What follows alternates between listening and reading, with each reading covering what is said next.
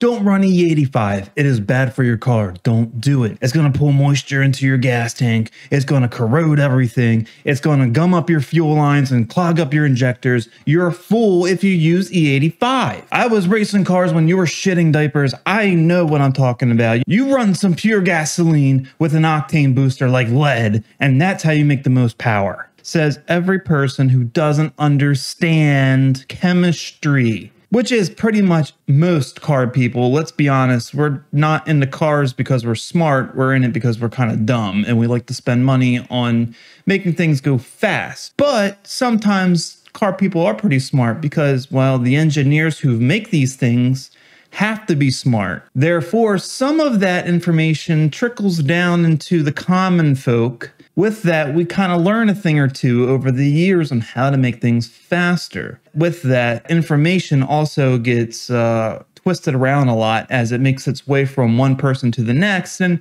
by the time it gets to the end of the road, most people don't know what they're talking about, and there's just a lot of bad information. So, E85, should you run it? Yeah, absolutely you should. E85 is awesome. No, seriously, like that's no joke. E85 is probably one of the best things to happen to car enthusiasts since the turbocharger. It's really one of the keys to making good, safe power cheaply. And I'm all about being cheap. E85 is hard to beat when it comes to a fuel that can support a lot of power. I mean, most racing fuels still can't even match what E85 can do for making power. Flash into 110, it picks up to 521, E85 comes in, and this son of a gun just makes more power everywhere. It's crazy. That's because E85 is a blend of, well, you know, your gasoline and up to a certain amount of ethanol. Well, ethanol is an alcohol, and alcohol fuels, man, they are magic. Burning alcohol is like burning unicorn piss. It's like some of the best stuff you can put in an engine for combustion. Of course, there's a lot more nerdy, scientific-y, more popular videos out there that goes way more in depth than this video ever will, but this is for the common folk, the layman person who needs to have a better understanding. Plus, I have a good amount of followers who maybe would like to know a little bit more because there's a lot of bad information. Trust me, it's taken me a while to even grasp the concept of why E85 makes more power. Here's commonly the answers you'll hear on why E85 makes more power. If you go and ask an average car guy why E85 makes more power, usually the answer is, oh yeah, because it's higher octane. But it being higher octane alone doesn't necessarily make more power. It allows the engine to run more boost and more timing, which will make more power, but the fuel itself doesn't make more power that way. So then that can't be it. Oh, well, it helps cool things down. Okay, that is actually one of the benefits of E85, but that isn't the sole reason why either. And most commonly, that's what you hear. It's high octane, it cools better, and that's it. No, that's not it. That's only part of it. That's only 1/3, if that, of the whole equation why E85 makes more power. Most people don't understand because it is kind of complex. We're talking about chemistry here. Let's be honest. Most people don't know crap about chemistry. In fact, I don't really know much except what I've just been studying to try to understand E85 and methanol and other fuels. With that said, let's get into a couple of misconceptions about E85, and then we'll get into the real good stuff. Okay, number one misconception about E85. It has less energy per gasoline. That's only partially true. Less energy per gasoline by volume. So if we're using the same amount of volume of gasoline and the same amount of volume of E85, yes, the gasoline will have more energy released from it. But we don't use the same volume of E85 because the fuel has a different density. It has a different molecular structure. It, from a chemical standpoint, requires a different amount of it than gasoline. You cannot compare the two fuels by volume because it just doesn't work that way. So when someone says, oh yeah, well, E85 has less energy than gasoline, doesn't understand that that's why we have to inject more E85 than we would have gasoline. Now, the other side of that is when you have E85, you need to inject more of it. Now, the thing is, when you inject more of it, does it make the same amount of energy than the gasoline, or does it still make less? I'll get into that here a little bit in the video. So on to the next misconception is E85 will ruin your fuel system. Here's the thing. Rubber doesn't like anything alcohol. It will soften it up. It'll eat away at the rubber. It'll just make it deteriorate. It almost makes like a gooey, like black gunk that will travel through the fuel system. Of course, if that makes its way into a fuel filter, into a injector, yeah, it might mess things up. It's not the fuel itself that will do that unless you leave E85 in a vehicle for an extended period of time. You ever watch E85? You ever just pour a little bit out in the sun, let it dry? It will leave a sticky varnish.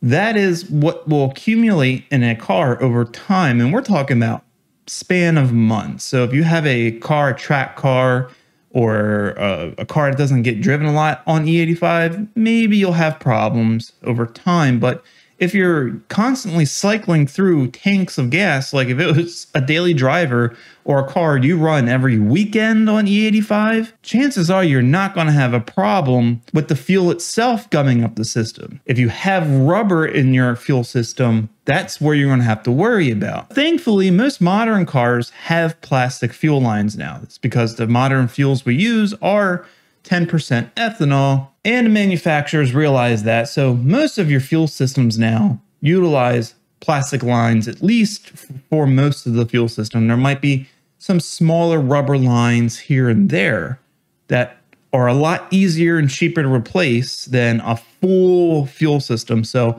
that's the only other caveat. E85, because ethanol is an alcohol, will eat away at rubber, but as long as you have the right fuel lines, you're fine. As long as you don't leave E85 in your car for an extended period of time, you're fine. And even then, you can put a fuel stabilizer in there, run it through the system, and it generally will make the fuel last even longer. Unless you just completely neglect your vehicle, you're never going to have a problem with that. So with that said, we can get on to the good stuff now. Why does E85 make more power? There's a few reasons. It's not just because it's a higher octane. It's not just because it cools better. There's a few other reasons too. So we're going to go ahead and firstly address the elephant in the room. The fact that by volume, gasoline makes more energy, which is true. Gasoline has 43.5 megajoules of energy per kilogram of fuel, where pure ethanol is 26.8 megajoules per kilogram, and E85 falls in about 29.2. So yeah, if we're comparing the same amount of fuel, apples to apples, you'll see that E85 makes less energy.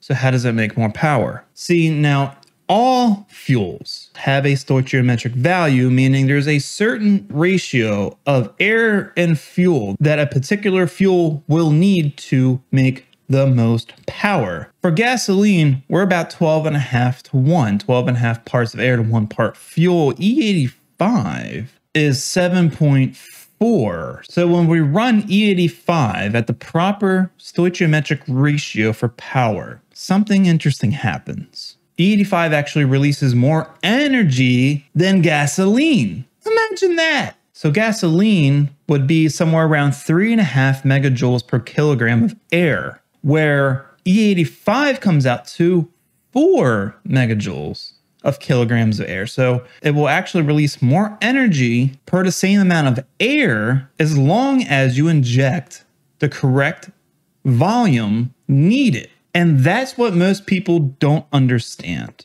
There's another reason why E85 makes more power, and that comes down to the benefit of ethanol being an alcohol. Alcohol fuels are oxygenated fuels naturally. When you hear some of the very popular racing fuels that people use, Q16, MS109, 260 GT, all these different fuels are oxygenated. That's one of the reasons why they make more power. That's why they're racing fuels. It's not just because they're higher octane. It's Because they're oxygenated fuels. The benefit of oxygenated fuels is the fact that the molecular structure of the fuel carries its own oxygen. Different fuels have different amounts of them depending on how it's formulated, but they carry their own oxygen. Well, think about it. In an engine, you need three things: air, fuel, and spark to make power. We always try to make more power by cramming in air via forced induction, via nitrous, adding it in chemically. The same thing happens when you have an oxygenated fuel. There is more oxygen added chemically, suspended within the fuel itself. Therefore, when it ignites, there's already oxygen in the fuel. That way, you don't need as much oxygen coming into the engine to make the same amount of power. You just need more fuel. Ethanol itself is actually 35% oxygen by weight. That's crazy. Methanol is actually closer to 50, but we're focusing on E85, ethanol. So ethanol is 35% by weight, which comes into why we add about 30-35% more volume of fuel than gasoline. So when you already are cramming more air in via boost and you have more oxygen in the fuel, you can see why you need a whole lot of it so you don't burn the house down. So then we get into the next thing. Okay, well, fuel, it makes more power because it cools. That is true. Definitely one of the big reasons why ethanol E85 makes more power than gasoline, because it cools the combustion process. But then you think to yourself, well, this is counterintuitive, right? Because more heat means more combustion pressure. More combustion pressure means more power acting down on the piston. So if we're taking heat away from the combustion, then we're taking away the pressure too, right? Not completely. That's not quite how it works here with E85, because it happens during the phase change, not during the chemical reaction of combustion. So basically, when the E85 changes phase from liquid to vapor, it pulls heat away. Then it ignites and that heat comes back. By the time the next power stroke comes around, you don't want more heat in the combustion chambers. So when a cylinder is on its next compression stroke and you fire in that E85, well, as that injects into that very hot combustion chamber, it phase changes into a vapor, pulling all that heat away. So it pulls a lot of heat away before it ignites and creates heat again.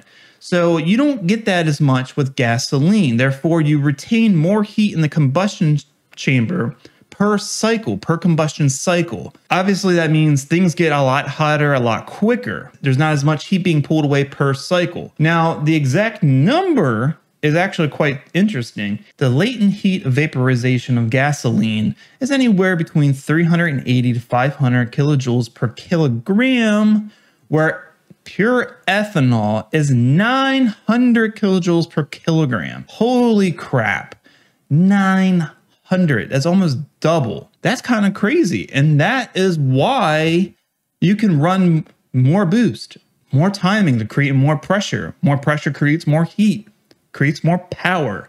You can do that safely and not completely melt down a piston, because twice the amount of the heat is being pulled away per cycle, per combustion cycle, per cylinder with E85. Like I said, it's like unicorn piss. With that said, I hope that helps clear up some of the misconceptions with E85, because I had to take a lot of time out of my busy day to read through a lot of the garbage on the internet and better understand what is really going on with E85 and why it makes more power. No, it's not just unicorn piss. It really comes down to chemistry, which most people don't understand or are not willing to understand, because it can get quite complex. And let's face it, we're too busy trying to make power, right? Okay, we can't be bogged down with chemistry. It's not what we do.